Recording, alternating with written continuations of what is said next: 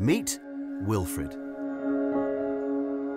Here in Lamu County, Wilfred Murithi is the project officer for the IGAD Biodiversity Management Programme, or BMP for short. But he's also known as the water magician.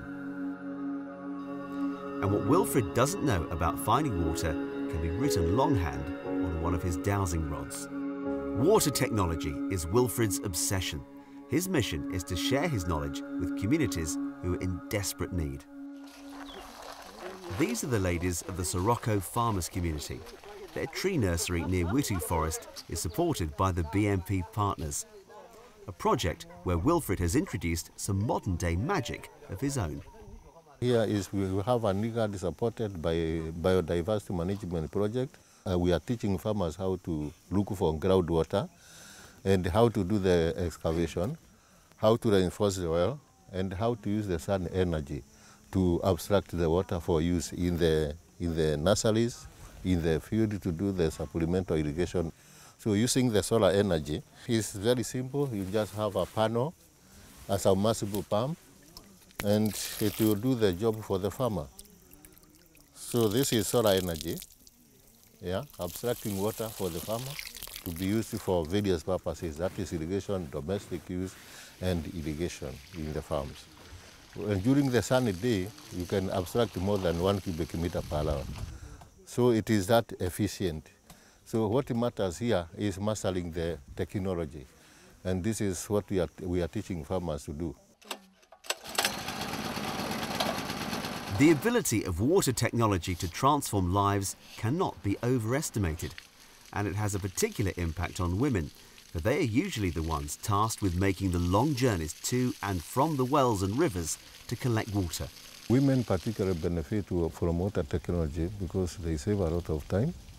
They don't waste time going long distances to fetch water because water will be available. There is also wild animals. The water resources are sometimes shared with the wild animals, and some of these wild animals are very dangerous, and they used to attack the human beings.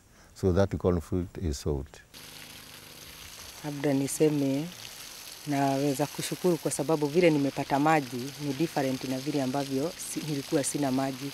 Kuna watu wengi ambao wamepambana na wanyama huku wanapoenda kutafuta maji kwa sababu kwa kipindi kulikuwa hakuna maji, lakini tangu hii teknolojia imekuja watu wengi saa hii wako na maji. Hii teknolojia ya maji imesaidia kwa vile wakati wa kiangazi ambapo tunakuwa tuko na mboga au na hata chakula tunapata kwa shamba. Pia inatusaidia licha ya sisi hata majirani zetu hawana hiyo shida kidogo ya mboga kwa sababu tunakula na tunasupply kwa majirani. Kwa hivyo imetusaidia kiasi. In a land where day-to-day survival is everything, having a surplus crop is for many just a dream. But this dream is becoming a reality, and it's not limited to fruit and vegetables. By working with institutions like the Kenya Forest Service, or KFS for short, communities are discovering the benefits of planting trees in the forest and on their own farms. Agnes Riziki lives in Maisha Masha, a village near Witu Forest. She's also secretary of the Back to Eden group, formed in 2015 to support local families through beekeeping and tree planting. Mimi huwa napanda miti kwa sababu mengine ni miti ya matunda na ninaitumia kwa hiyo matunda kama chakula. Na mengine naitumia kama hardwood, napata mbao, napata kuni, na tena wakati wa kiangazi ni kivuli. Tukipanda miti pale, kwa jambo la kwanza hiyo miche tunaitumia sisi wenyewe kupanda. Kisha tunapata cash kutoka kwa wale ambao hawajapanda. Wananunua. Tunaitumia kama ni mauzo.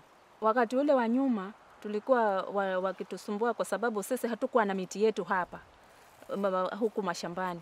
Sasa tulikuwa tukienda kule, tunashikwa, tunafukuzana, lakini kwa wakati huu walikuja mashinani wakaja wakatuhamasisha, ndio sasa hivi kila mkulima ako na miti yake kiasi cha kuwa hatuwezi kwenda kule kukatia miti ya nyumba ama ya kuni ama ya makaa, tunajipatia wenyewe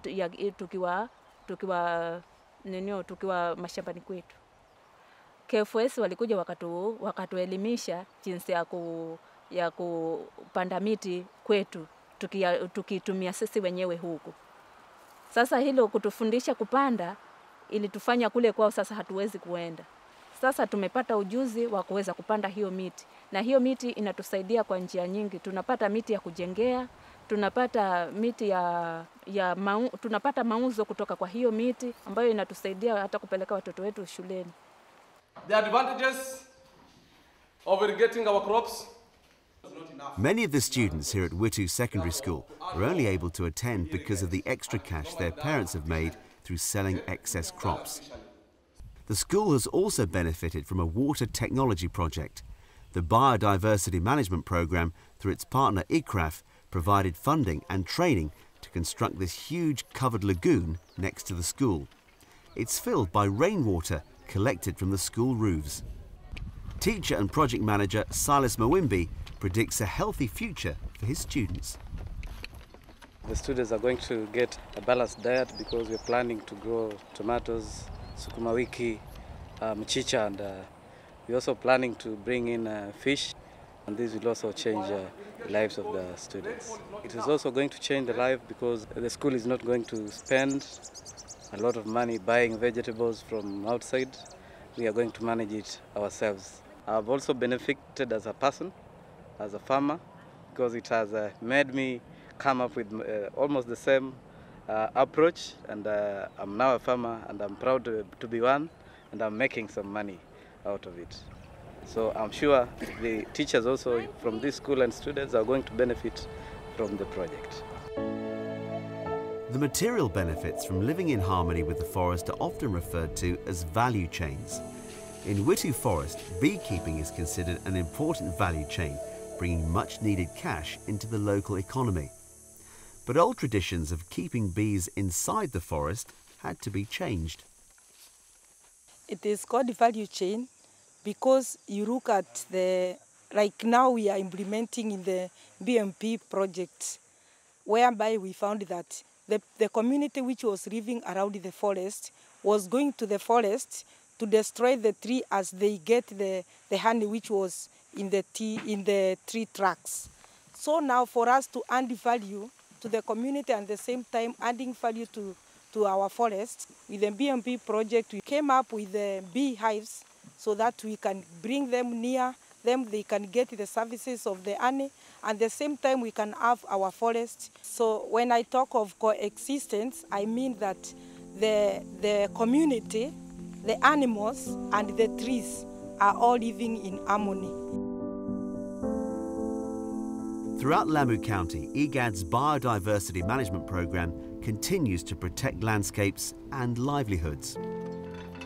Whether it's introducing water technology, or supporting foresters, or improving value chains, relatively small efforts can go a long way in the struggle to adapt to big threats. But in the face of rapid in-migration to the area, climate change and mega-development projects, a question remains. Are these innovations just an exercise in damage limitation, or will they continue to heal Lamu's fragmented forests?